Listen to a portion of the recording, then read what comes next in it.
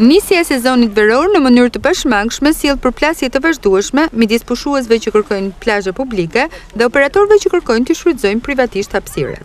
Rregulloria e miratuar me një vendim të veçantë nga Këshilli i Ministrave edhe kësaj here i dha përparësi aktivitetit privat. 80 me 20% është raporti në favor të sipërmarrësve.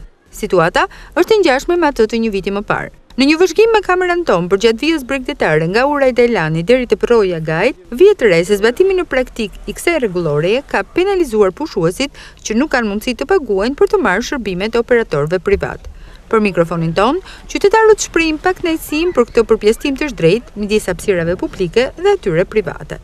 Normal është kjo punë, se s'ka, se kjo sa nuk kanë pasin planifikim të hershëm për plazhin. Çeja të pallate komplet në hapësirë ku ato ka boshe, këto një hapët. Normal e punë, se nuk kanë pas një vizion kishtë hershëm, kishtë më parë. E kësha bo. Po është mirë apo është keq? Pa e ma keq, s'ka ku me shku, për s'ki qatë bësh. Kësha në realiteti.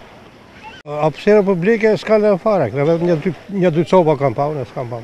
Mirë është i lënë. Me këto krevata që kanë ashtu se gjithmonë policia bashkisë këtu, janë në rregull, nuk i shtyrën me këte. Kaq. Po si hapësira duhet të ketë më shumë? Si hapësira duhet të ketë. Duhet të ketë. Vijnë nga gjithë anë, po le Durrësakën s'ka kurit. Duhet të ketë. E njëjta panoramë shfaqet edhe për gjatë vijës bregdetare që i përket lagjes nr. 1. Pushuesit e përditshëm janë të detyruar të rinë në zonën e mbushur me gur, pasi sipërfaqet e tjera i përkasin operatorëve privat.